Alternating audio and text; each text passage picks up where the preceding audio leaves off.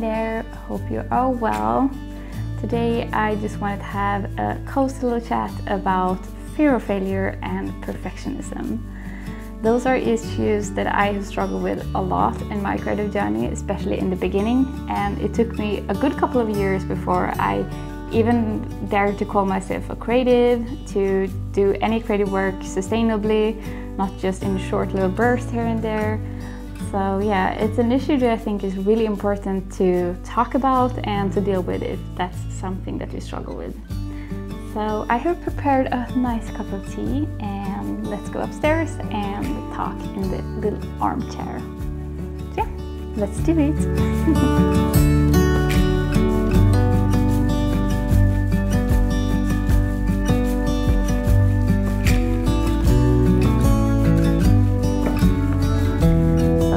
Is apparently going to be with us today as well. She was in my last video and I think she enjoyed it so much that she decided she's just going to be here.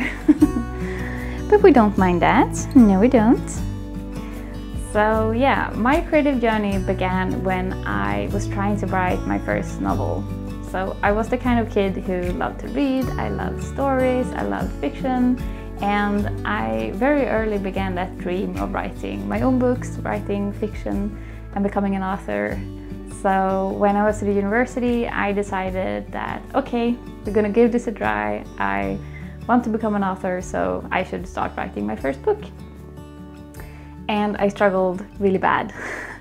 I remember having a notebook that I started to write in, trying to start writing a story, and maybe getting a couple of sentences down, but being so completely hung up on having it be really good and hating everything I wrote.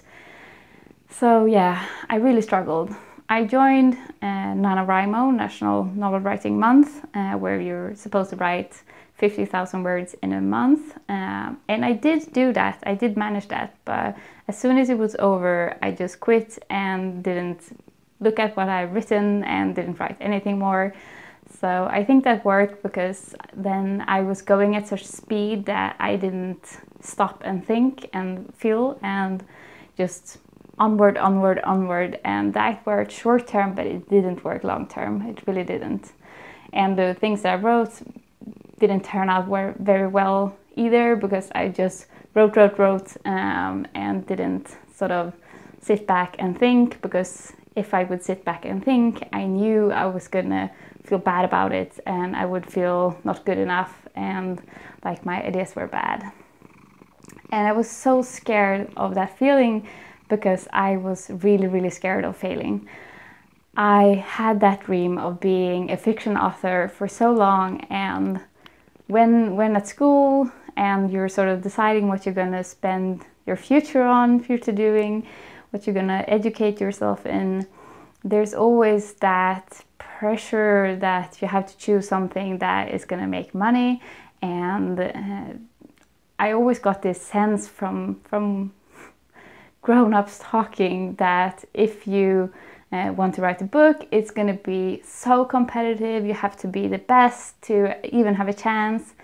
So I had that dream of becoming an author, but I knew that the stakes were so high. I knew it was so hard to get published. I knew it was hard to make any money from it. And I really wanted to be an author. And so I was really scared of failing at it. I was so scared that I wouldn't manage it. I wouldn't make the cut and become published.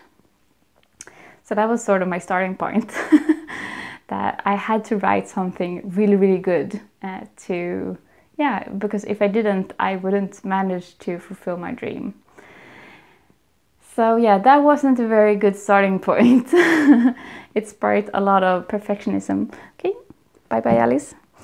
It sparked a lot of perfectionism, and everything I wrote had to be good, because if it wasn't good, I was gonna be a failure at my big long-term childhood dream of becoming an author. So yeah, so this went on for a couple of years. Me trying to write a novel and not managing to do it very well, getting words out, but yeah. I went into writer's block again and again and again. So yeah, finally, when I had left university at that point and was working my first job after university, or second job maybe, and then I had this sense that, okay, this is a real problem, and I was spending a lot of time reworking since I was working full time, and to try to write something when you're that scared of failing, sort of in your spare time, can be really hard because it's so easy to procrastinate when you have little time. So then I decided that, okay, this is a problem and I need to deal with it. So what I did was that in 2016, I decided to face my creative fears. And I decided that 2016 would be what I called my fear year. And that's how I started blogging. So my first year of blogging was journaling and sort of, what do you call it? Sharing. Sharing my fear year journey during 2016 and sharing what I learned from it as well. So yeah, that's how I got into the creative mindsets, the creative process, because I realized that it wasn't just that I needed to learn how to write a novel in a good way. I needed to learn how to manage the creative process, to manage to get good creative mindsets, because that's such a big part of it. It's not just to be able to write good characters or something like that. It's so much about the mindsets as well. So yeah, that's what I discovered in 2016.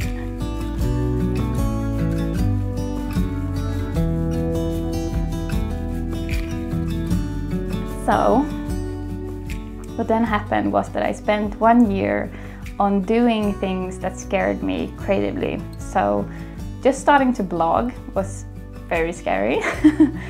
It was something that I was scared of doing because I was scared of sharing what I wrote.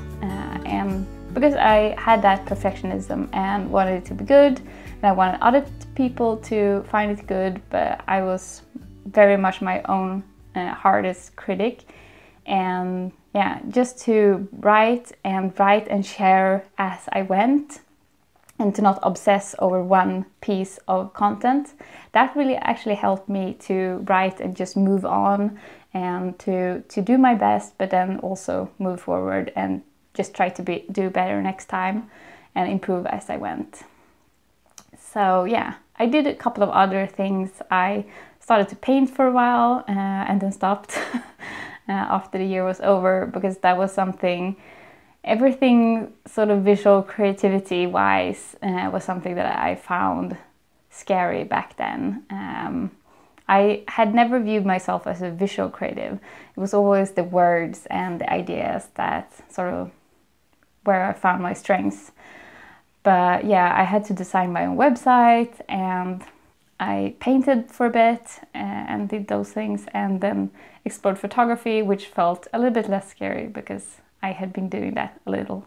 But yeah, so those were the things that I did. I spent 1 year on facing fears, and that really helped me to sort of start getting better mindsets around how to deal with fear of failure and how to deal with perfectionism, and just being able to actually move forward with my projects and not being completely stuck and frozen by the things that scared me. So yeah, that's what I did. And now last year I finally finished that novel that I have been writing for many years, and sort of it went through many different evolutions. It's not the same book that it was from the beginning, because this was really the novel that taught me how to sort of write a novel. And if you haven't followed me before, you don't know this, but it's with publishers. So I have pitched it to publishers and no one has said yes yet. So in a sense, I'm at that space in time that I feared so much, that publishers would reject my novel and wouldn't sort of let me into the cool kids club. So yeah, that was always what I was so scared of. And to be honest, of course I want the book to get published, but if it doesn't get published, well, so be it. I am thinking about the next novel that I will write, and I know that there are many authors who didn't get published with their first attempt, but in later attempts they did. So I'm not fretting so much about it, and I know that that's a very big difference from where I was. So I wanted to share a couple of things, a couple of tools that I picked up during this year of facing my fears, and what I sort of understood about doing so and facing creative fears.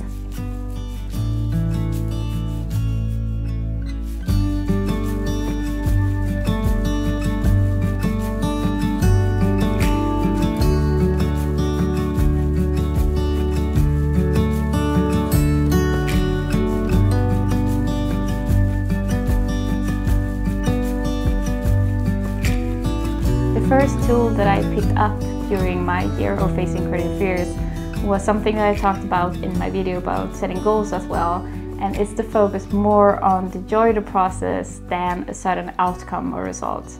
So when you are fearing a failure in your process, then you are fearing a certain outcome, a certain result, and not getting the results that you want.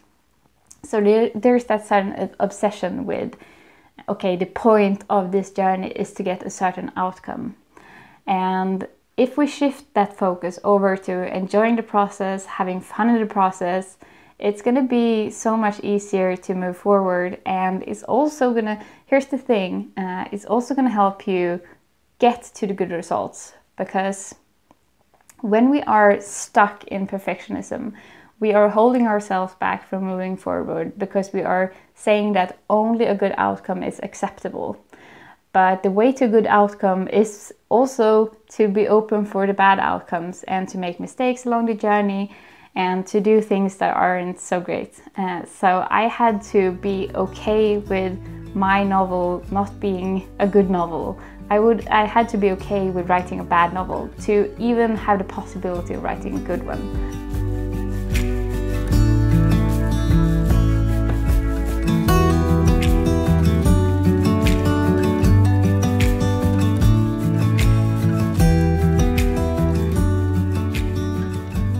The second tool that I picked up during this year is something that I like to call draft by draft. And it's very obvious in writing because you are writing one draft and things doesn't have to turn out perfectly in that draft, because you'll write another draft and you can fix the things that didn't turn out great. But I think this can be applied to many different creative endeavors. So for example, now that I am building a creative business, I can think of my business as, okay, this is the current draft, and if that doesn't work out really well, then I can change things into the new draft, for example. Or in photography, if a photo doesn't turn out great, then you take another photo and you can learn sort of over time and improve over time. And the third tool that I have picked up is simply to let fear be along for the ride. And this is something that was a big mindset shift when I did this fear year. And it's, instead of trying to run away from fear, to just let it be there and move through it and even move towards it and do the things that I found scary.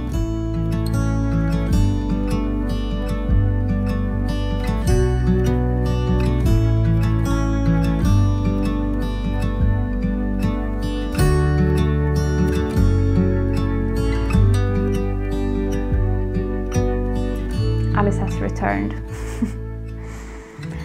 So what I learned through dealing with all of this is that we really don't have to be fearless to do things. We can be little scaredy cats and manage to do things anyway.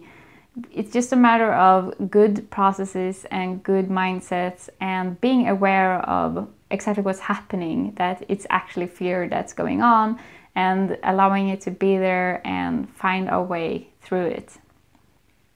And we can all do it even if we are feeling scared. So yeah, it's just finding your way and finding the tools that help you to do it. And what I have sort of landed on is that I don't want fears to stand in the way of doing things that I want to do, of my creative dreams. And yeah, I just simply don't want to be the person who lets the fear stop her from doing what I want to do. So that is what I'm always sort of thinking about when I'm pondering things for the future in my creative journey. Things that I want to do but makes me feel uncomfortable. So this year, with growing my creative business, there are definitely things that I know will challenge me. There's one thing in particular that I know will make all those fear of failure feelings rise up again. And yeah, I won't tell you exactly what it is right now, but I will share it quite soon. That is my story, my background with fear of failure and the tools I picked up along the way. I will leave a little link to my fear year journey if you want to read more about it. And yeah, that is what I wanted to share about it. So I hope you have a great rest of the day. Give a little like to this video if you enjoyed it. If you're new here, hello, and subscribe to this channel for more tips about moving forward in your creative work and living with more intention and flow. So yeah, I will see you in the next video. Bye!